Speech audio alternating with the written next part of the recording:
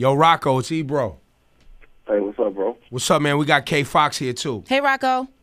Hey, what's up, Kay? How you doing? Good, good. Yo, man, I know we catching you early in the morning, my G. I know you probably just coming back from the club or the studio or something, but I wanted to get to you now that your song is caught, you know, not only is it blowing up, but it's getting a lot of attention because of Ross's lyrics.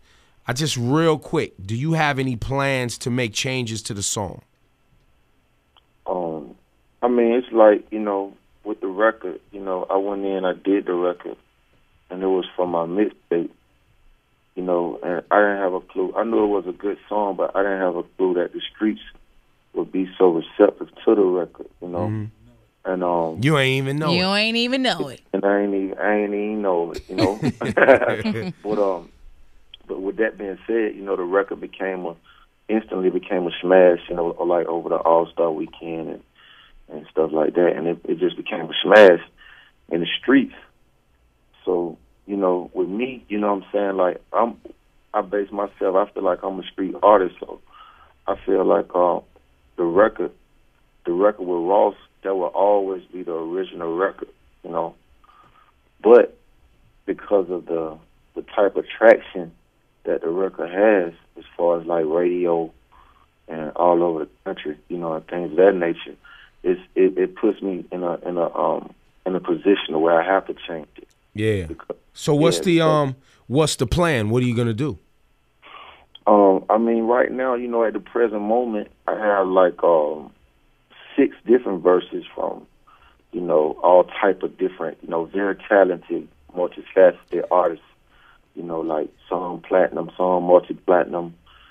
Some may even have some bigger accomplishments like Grammys and things of that nature. I have to do my research. But I heard that Jeezy was going to be on one of the remixes. Is that true? I can't confirm that. I know he did a verse. But you haven't made that final decision yet. No, I haven't put the record together yet. Nah, and you know, I'm glad you said you're a street artist, and you know this song is a perfect example of something I've been saying for a while. There's a lot of things that people disagree about street life and club culture, and street culture, and things that have been said, whether it be and Talib Kweli had called up here to talk about it last week, saying that, you know, there's lyrics that Biggie said with regard to, you know, rape or other things in the past that people gave a pass to.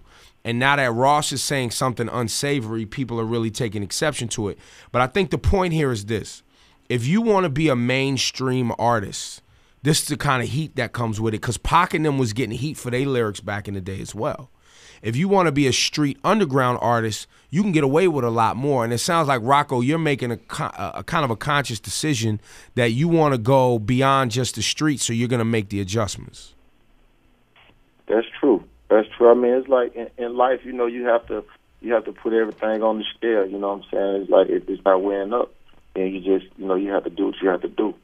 And with all respect to the homie Ross, because, you know, when I reached out to him and I told him about the record, you know, I sent it to him and he sent it right back. Yeah. You know? And you gotta salute that. You know, and I salute on that. You know, and it's crazy because it's a catch-22. Yeah, it is. It is. Because it's like, you know, I don't want to take him out, but one thing about it, though, one thing for certain is set in stone that he's always going to be on that song. On the original. Yeah. Yeah, because the song is in the street and it's so heavy in the street. And it doesn't matter who I put on the song, that's going to always be the original version of it. You know, it's not like I could do another version and be like, okay, this is the original right here. Yeah, nah, you can't. You know what I'm saying? You know, yeah. so...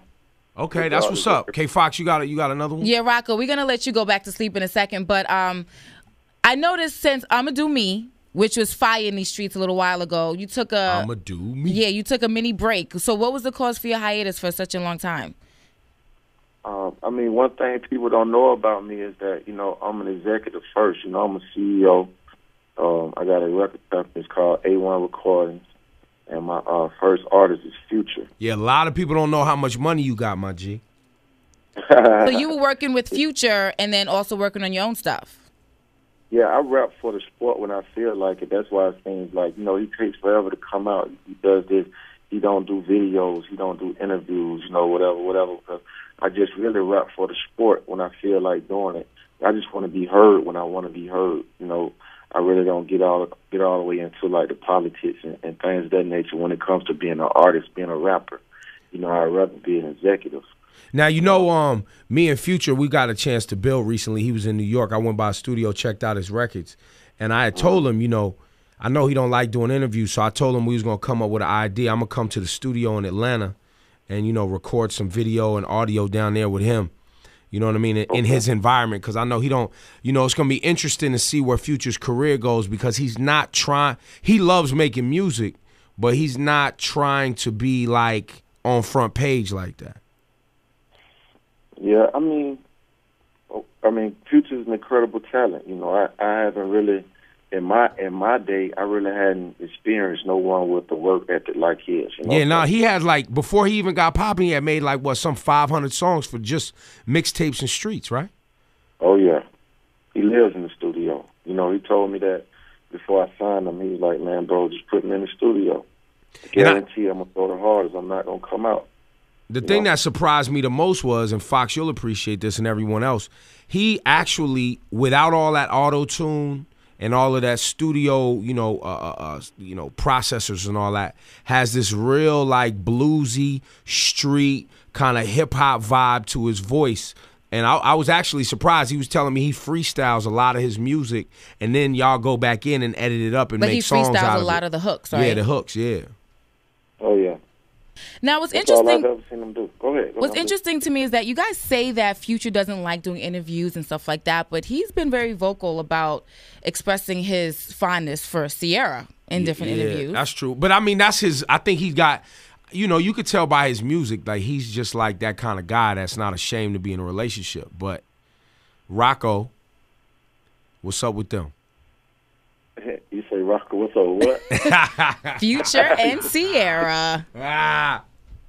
Hey, man, you know, I mean, both of them are family. We've been family for a long time. You know, that's all I could say about it, you know. He's working on her album with her, right? That's correct. Rocko's staying way he from said that, that's dude. correct. Like, I'm not talking on another man's situation. I like them. I like them together though. But wait, you're in a relationship too with a superstar. Who? Nah, I'm not going steady, buddy. Oh, that's not you? Well, he was. Nah, I'm not. You have a baby with Monica, right? But she's married now. Okay, yeah. That's right. So That's right. We had 2 little boys, you know, and shout out to Mo. You know what I'm saying? Like, she married. You know, we tried it. You know, and it didn't work out the way that, you know, we wanted to. You know, in the beginning.